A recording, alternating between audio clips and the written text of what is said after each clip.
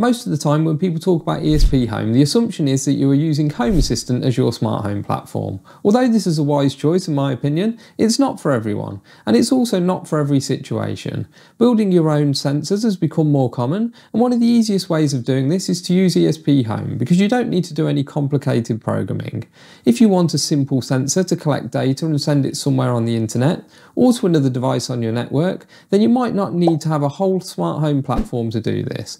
And today we're going to explore how to use ESPHome to make direct webhook requests and also to send messages to an MQTT broker. For those of you who like using nodered, I'll be using this to show you how the data can be received directly from the ESP device. So let's dive in.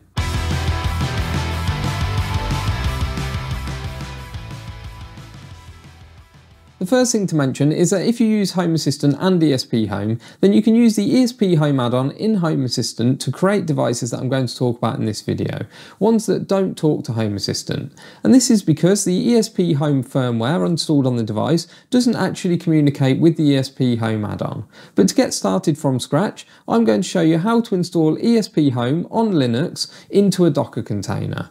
I've tried to make it as beginner friendly as possible, but you'll still need some basic knowledge such as how to create a Linux PC or virtual machine. For those of you who are more technical, then there are other ways you can install ESPHome, such as using a Python virtual environment, which allows you to install it on Windows or even on Mac as well.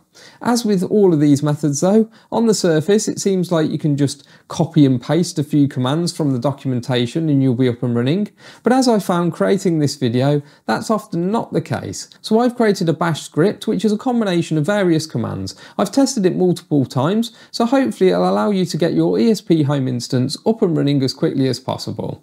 Before we get stuck in, let's talk for a minute about some of the actual uses for an ESPHome device which isn't connected to Home Assistant. If you use something like nodered, then it's fairly obvious. You can use it to combine all of your sensor data together into one place and then create some automations. But it's also useful without things like nodered, so you could have things like webhooks, which are fairly easy to set up generally, and then you could use them with things like Microsoft Teams or Slack, and then do webhook calls to these apps, and then you could add family members or friends into these groups, and then they could see your sensor data as well. Or you could even send data directly from one ESP device to another device. Okay, so I'm now at the computer and I've got a version of Ubuntu here, and you can see that I've already downloaded the ESPHome install script that I was talking about earlier.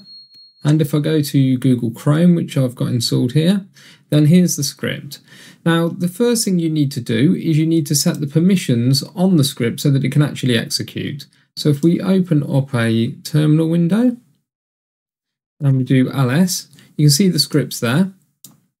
But if we do ls-l, then you will see that it hasn't got execute permissions. So if we just copy this line, so if we just chmod that file to 755, then it should be executable now. So if we do that again, you can see it's got execute permissions. Now, before we actually go and install ESPHome, let's have a little quick look through the script. So you can see I've put the command here that you need to use to run the script, which you should know if you know a bit about Linux.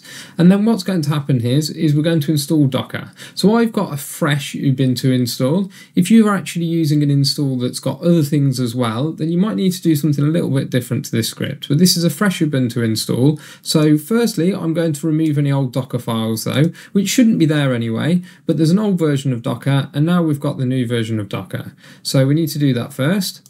And then basically it just runs a lot of commands to install various different libraries and dependencies. And then if you look down here, you can see this is where it installs the Docker engine itself. Then we run a hello world just to make sure everything's okay. We don't really need to do that.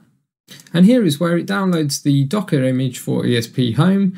We create a directory for it, and then we've got some commands to actually run the Docker container and get ESPHome up and running.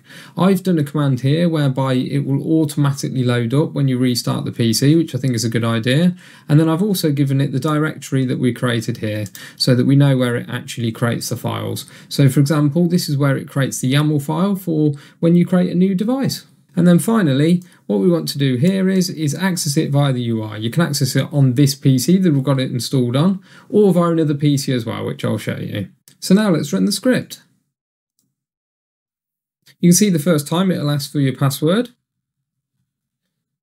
and then it should have the permissions to install everything. This is probably going to take 5 to 10 minutes to install, download all the packages and then install them, but then you should be good to go. Okay, so that now says it's complete, so let's have a little scroll up, and we can see here we've got hello from Docker, so we know that that was successful, so hopefully ESPHome was as well. So let's now open up a new window and see if we can access it. So as we can see here, we need to access it on port 6052. And here we go, we've got ESPHome up and running, and you can see that it's even discovered one of my Box 3 voice assistants. So then you can just do new device, and just create a new device as usual. First time it'll ask you for your Wi-Fi credentials so that it stores it in the secrets file, but really from this point you just need to follow my beginner's guide on ESPHome, and then you'll know how to do it. There are a few things that we need to do to be able to get it to work without Home Assistant, and so that's what we're going to look at now. Now that you have it installed, you can pretty much follow my beginner's guide or my advanced guide videos on ESPHome for creating ESPHome devices. To flash the devices, you'll need to follow the method that I mentioned in my beginner's guide though, because unfortunately ESPHome only exposes unsecured HTTP connections rather than HTTPS. This means that you have to build and download the firmware bin file and then use the ESPHome web flasher website to upload it to your device, which is not really much extra effort. I did manage to come up with a workaround using the Nginx proxy manager and creating a self-signed SSL certificate, but this was far too time consuming and complicated for little benefit really, so I decided not to include it in this video. So I'm back on my Windows PC now, and you can see here that I'm accessing the ESPHome that we just installed from my Windows PC. But we're going to switch over to the Home Assistant instance I've got, just because I've got a lot of ESPHome devices already set up in there, and then we can make the changes that we need to make them work without Home Assistant. So what I've done is I've taken my sensor from my air quality video, and then I've made some changes so that it can send messages via MQTT instead of to Home Assistant.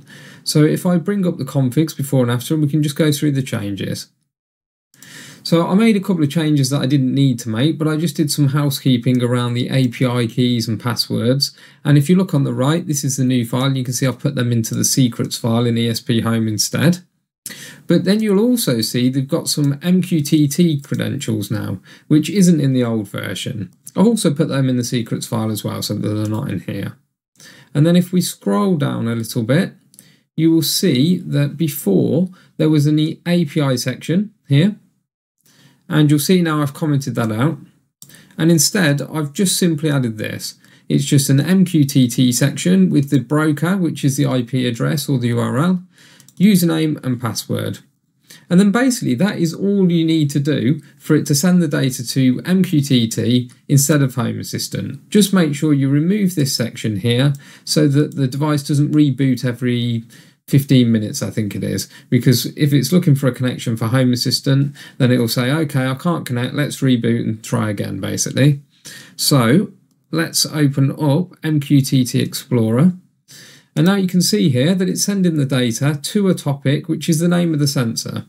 And then underneath it, it's got all the different sensor types. So I've got the 3 LED lights that I had on the sensor, the green, the red and the blue.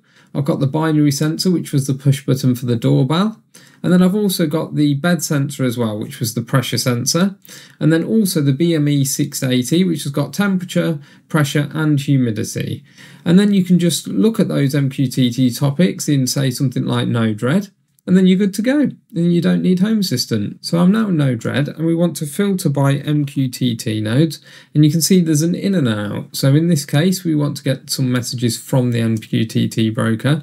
I've already configured the broker, but obviously if you haven't configured your broker, then you're going to need to put your MQTT details in here.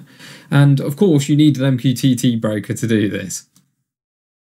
If we go back to here, then you can see that you can actually select this option here and then press this, which copies the topic to the clipboard.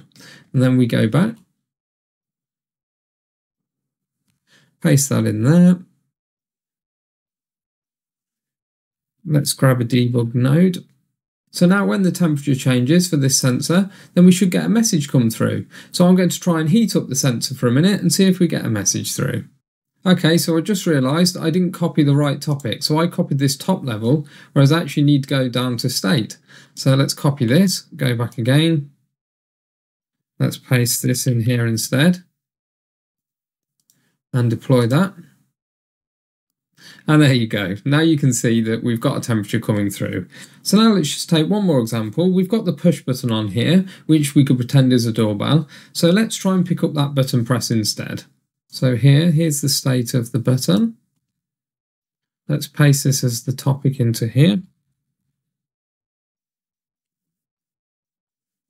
And if we deploy this, then we can see that it shows off by default. Now if we press this button, you can see you've got on then off. So now we've done the MQTT example, we're going to do some changes again to the YAML config, and this time we're going to make a HTTP post request instead. Okay, so I've now configured the device to make a webhook request, as well as also connect to the MQTT broker still, because they can work side by side. One of the key differences between MQTT and HTTP for ESPHome to note is that for MQTT, it automatically sends all of the sensor data to the broker, whereas for HTTP, it doesn't do that. You have to actually specify what you want to send to what endpoint under what scenario. So if you look here, I've set the basic settings up first, so I've just done a timeout of 10 seconds. There's other options as well that you can look at there. And then if we scroll down to the button, you can see here under on press, we've got it to light the blue LED like it used to before, but now it also sends a HTTP post request as well. I've specified a URL here, but I've put it in the secrets file. I've said that the header is application JSON, so we're sending JSON data. And then here, for now, I've just done some test data, just to prove that it works. I've actually set up a webhook in Home Assistant, and that's what it's sending the data to, even though we're not supposed to be doing Home Assistant stuff. But that's just the easy way of demonstrating that the webhook works. So if I now go over to Home Assistant, and you can see I've created an automation here with a webhook as an input. So basically now I should be able to press this button and it should trigger the automation. And there we go. Now if we go into traces, we should see that the data is in there and it should show test. Here we go, so the JSON is test. So obviously if we were sending sensor data here, we could use that information within an automation. Being able to send webhooks from ESPHome, I think it's really powerful because it means you can send data basically to any sort of platform, and it doesn't have to be a smart home platform. Hopefully you found this video useful and now have the confidence to create some smart sensors without the need for having a complicated smart home. Or maybe you just want to set some of these up in an RV, or even some interesting ideas like on a motorbike. Let me know in the comments what ideas you come up with. Well, that's it for today, so please consider subscribing if you haven't already, liking the video if you enjoyed it, and thanks until next time.